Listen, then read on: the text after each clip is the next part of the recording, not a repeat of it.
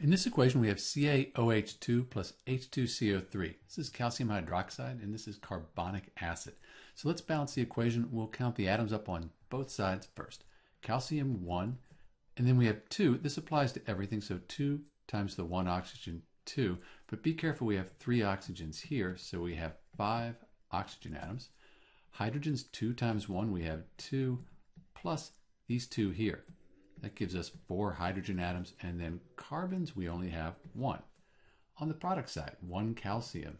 Oxygens, we have 3 plus the 1. That gives us 4 hydrogens, 2, and then carbons, we have just 1.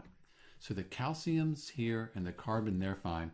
This hydrogen and oxygen, that's a problem.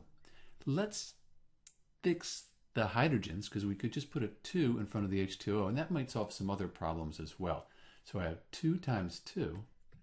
That'll give me 4 hydrogen atoms, and then we need to update our oxygen atoms. So we have 3 oxygens here, plus 2 times the 1 gives us 2, and that gives us 5 oxygen atoms. And we're done. We've balanced the equation. This is Dr. B with the balanced equation for CaOH2 plus H2CO3. Thanks for watching.